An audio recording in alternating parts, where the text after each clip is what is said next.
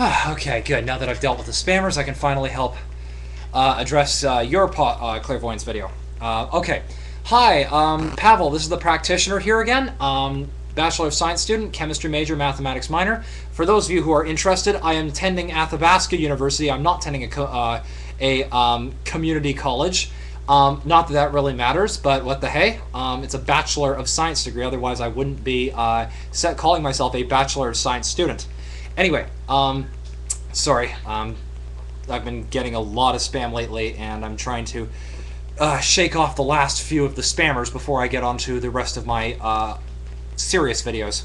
Okay, so where was I? Oh yes, Bachelor of Science student, chemistry major, mathematics minor, magician, parapsych researcher, technical agnostic, and Fortean skeptic.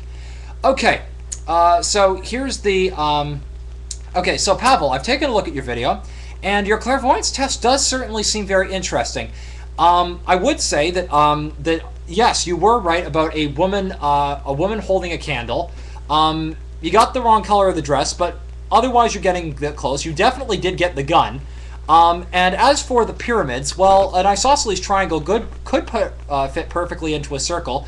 So let's just say overall you got about 2.5. That being said, I'm a little curious about, there's a couple of things which strike me as a little difficult about being able to determine the psychic accuracy of this test.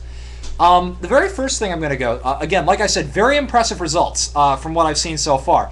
The thing is, though, is there's a couple of things I would like to see strengthened in a couple of areas just to, clarify a couple of possibilities, to avoid, chance level probabilities, that sort of thing.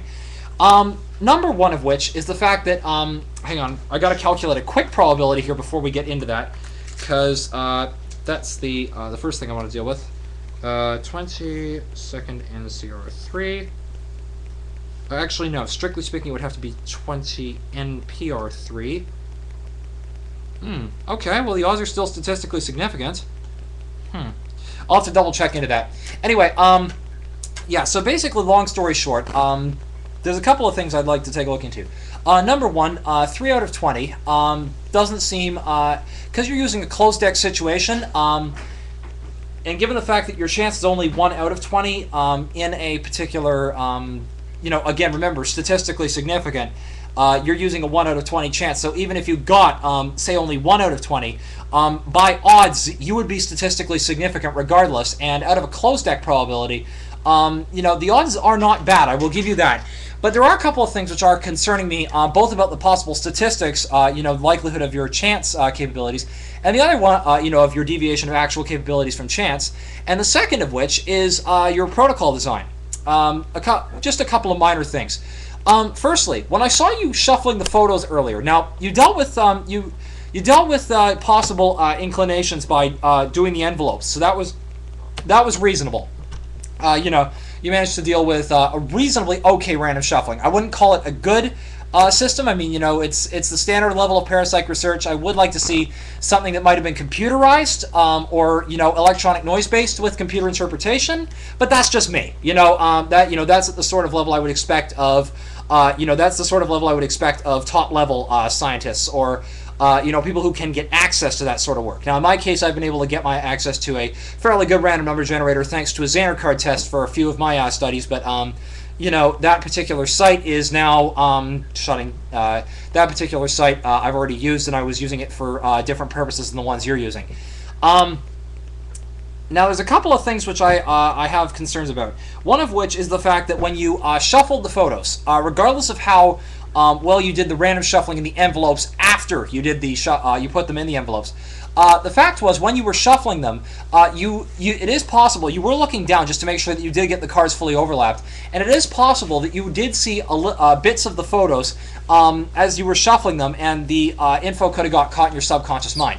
Now, I'm not automatically debunking you as your psychic or clairvoyant capabilities, but in your summary on part 1, you did say that you generally have better results when somebody hands you shuffles the photos and then hands them to you. Is there any chance you could actually do a video of that? Just a possibility. Again, the reason I suggest this, and preferably having them shuffle something out of the room, and then having them and then passing the photos to you, or loading the photos into the envelopes and then passing them to you, doing all the shuffling, the prep, handing them to you, and then leaving again, and then you do it yourself that way. That could eliminate any possibility of sensory cues. I will admit it's highly unlikely, but just to be safe, we should try it under slightly tighter conditions just to be safe on possibilities of sensory cues. That being said, I will admit your results are impressive nonetheless. The second thing which I'm curious about was the fact that you got the 2 out of 3, but what you didn't do was you didn't actually mention which. You said lady in white. For example, you said in order lady with candle, gun, and circle, and then you open them in the other direction. So the thing is that what seems to be the problem here is the fact that you didn't specify which photo was in which envelope, and that was the one thing which concerned me, because even though you did get them right, you got them on what appeared to me. Now this is purely what appeared to me, based on the order of what you said. You appeared to get what would be known as target displacement. Say, for example, what happened was you got the first one wrong, and then out of the 3, what happened was you guessed the 3, but then you got the lady in candle as being the next one, and the gun, which you thought as the second one, was actually the third one. So, I'm wondering if you might have a precognitive capability here when you're actually measuring for clairvoyance, sort of a target displacement issue. Another possibility is, again, so just to be safe next time, when you're doing this protocol, say when you're repeating the experiment after someone's handed you the results, or handed you the shuffled photos, specify which envelope has which photo. So this way, and then better yet, make even further documentation on it, just to be safe. Also, one other thing, I would also recommend. It's very, very difficult in some cases to try to calculate a closed deck system. I should probably just help you I should probably explain a little bit of this. What you're doing is called closed deck system, as opposed to a truly random system, which would be, or even almost fully random system or pseudo random system, which would be open deck. Closed deck is where you pick random numbers, and then you select the targets out of an already pre-shuffled deck, like out of a fixed set of shuffled targets, like what you did with the envelopes. Now, what an open deck would be is that for each one of those 3 trials, you would pick one random number. Do that particular photo, then reinsert that photo back into the pile, reshuffle all the envelopes again, and put the number back in. Reshuffle all the numbers again. Pick out another random number and find the new envelope that would correspond in the new set of shuffled targets. So you would reshuffle the envelopes after each trial.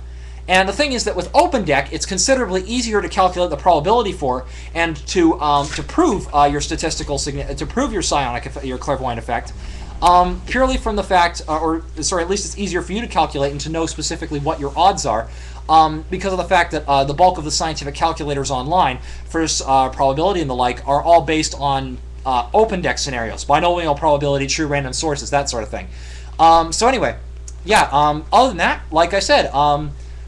It looks great. I have to admit, I would say that your odds do seem significant. 3 out of 20 compared to a 1 out of 20, which, by chance, which again is even getting 1 by chance would be statistically significant in this case. And the fact that you got 3, well, that would be interesting. I will say that. So, yeah, and a probability of 1 in 12, 1 in 20, 1 in 19, and 1 in 18. So that would be odds of 1 in 6,000 by combined probability. So actually, let's just confirm that. Hang on. 20 second P3 6840. 1 divided by 20. Or sorry, no. 20 times 19 times 18. Yep, 1 in 6,840.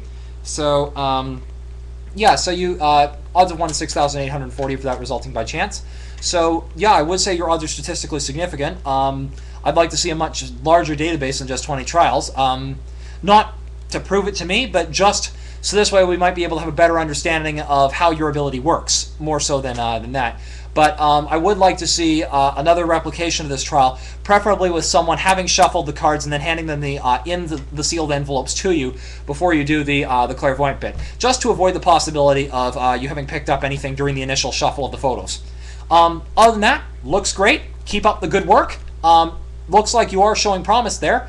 It looks like you may have something. I'd just like to see more evidence. But other than that, yeah. That's it. Toodles.